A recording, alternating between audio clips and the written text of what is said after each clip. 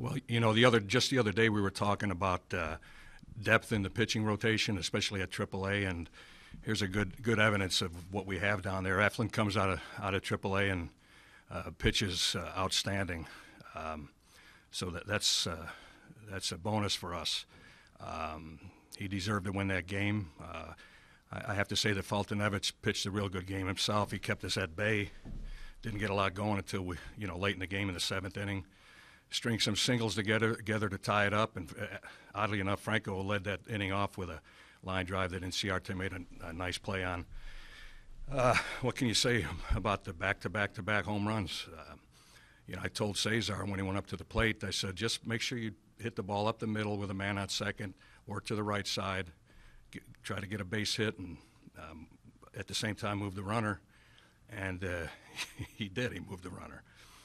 Altair, nice. He continues to swing the bat very well. And Odubel, I think, out of frustration, really focused as hard as he could. Basically didn't give that bat away, even though we had a lead, and hit that home run. So, other than that, Joely Rodriguez has really stepped up and done a great job for us. We originally considered him as more of a long guy, but he's starting to prove to me that he can get big outs for us late in the game against certain hitters, and he got a couple of big outs with Inciarte and Phillips.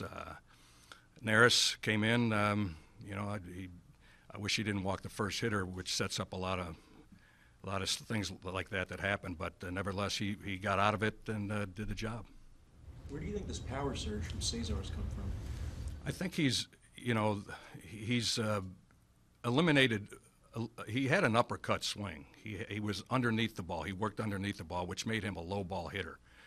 And I think the fact that we convinced him to level out his swing and stay on top of the ball, work above the ball, and work your way down through the strike zone, I think has enabled him not only to give him more power, but also hit more line drives and use the whole field. So a lot of it has to do with the swing path, and I think he's got more of a level swing path. Was it vital for him?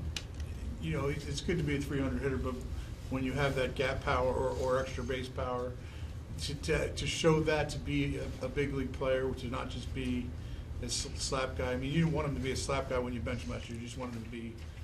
Well, of course, you know what, Bob. Along those lines, he's a non-base guy. He's a good leadoff hitter. But now I'm starting to think of him as a cleanup hitter, provide some power for us. No, it is nice, it's good to see. He's not trying to hit home runs. He's trying to hit line drives. And when you work above the ball and level your swing out and you hit the bottom half of the ball's going to go up with a line drive swing. So he's been doing that, and because of it, he's hitting more gaps and hitting for more power. He did make a concerted effort, too, though, to come in stronger this spring. Well, did you notice that? Yeah, he worked hard, and we told him when he left last year what he needed to do to improve, and he's done everything we've asked him, and he looks much stronger. He's just playing full of confidence. Never gets 2 walks amid a lineup that was just striking out like crazy. Then he gets a hit in that 8th inning that that at least wakes the crowd up. I don't know about your team, but can you?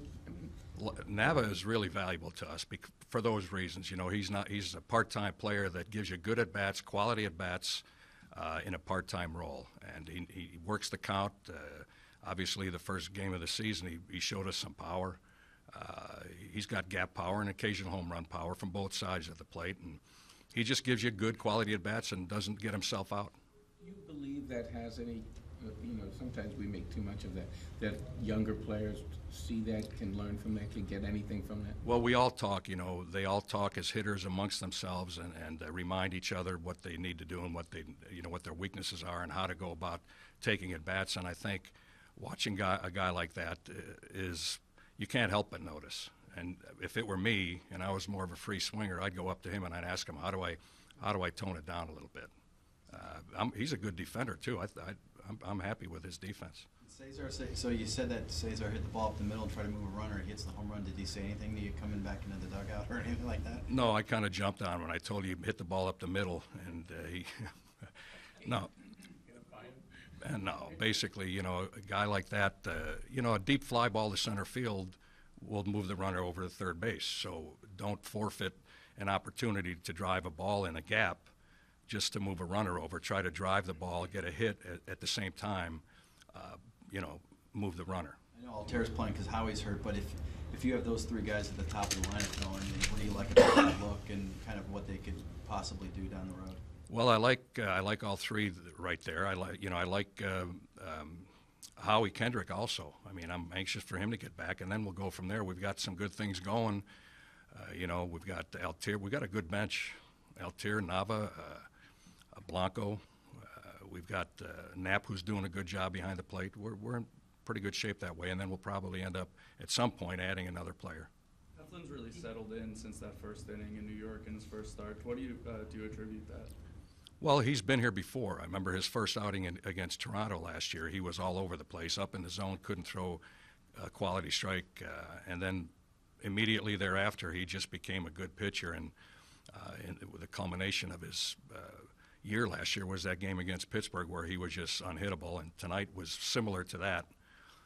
When he's got that bowling ball sinker working, it's hard for a hitter to not to have to worry about the inside part of the plate, which opens up the outer half. You talked last night about how your team is tough, especially, a game like last night where you had to rally again. Do you think you're better off to the way you grind games out? Team, you go through a lineup twice and you struggle, and then you finally kind of find the answers there. Well, it's always a bonus when you have a team like that. Like I said, these guys pull for each other. They because we have a good bench, we have some interchangeable players who can step in and do a good job. Stassi came through with a big hit again when he had 2 strikes on him. These guys, they're fighters, and it's good to see. Is this 9-9? You were 9-9 at this point last year. Does this 9-9 feel different to you? It does feel different. Who would have thought Cesar would hit 4 home runs the whole year? But there's a lot of good things going on, and we'll just go from here and see what happens. Once again, the big thing for me is that inventory at AAA. When we need a pitcher, we've got a guy like Eflin coming up. We've got Lively and Thompson and Pivetta, and these guys are pretty good pitchers. So we're in good shape that way. When Eflin's going well like he was today, he tends not to miss a lot of bats, but he gets a lot of weak contact.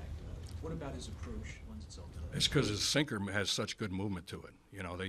They can't. It's hard to square up a good sinker with the movement he's got on it, and he throws some good secondary pitches too.